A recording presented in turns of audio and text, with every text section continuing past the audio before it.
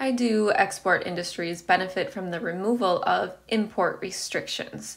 So to understand this, we're going to look at the market for US dollars. And if we are removing these import restrictions, that means that the United States is going to be importing more products, meaning we're going to be demanding these foreign currencies. So the demand for US dollars is going to decrease as a result. So we're going to see our demand curve shift from D note to D1. When our demand curve shifts downward, we see that our exchange rate changes as well. We go from R note to R1.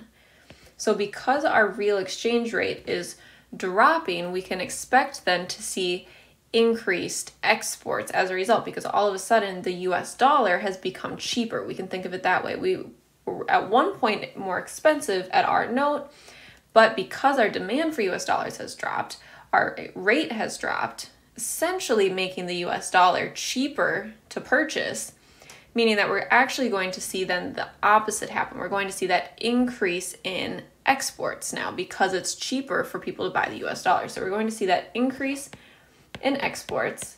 And as we said before, because those import restrictions have dropped, we're obviously seeing also an increase in imports with it. And noting that we have an increase not only in imports but also in exports, that's why we can expect that these export industries would also end up benefiting. So we're going to see both importers and exports benefit from this removal of import restrictions.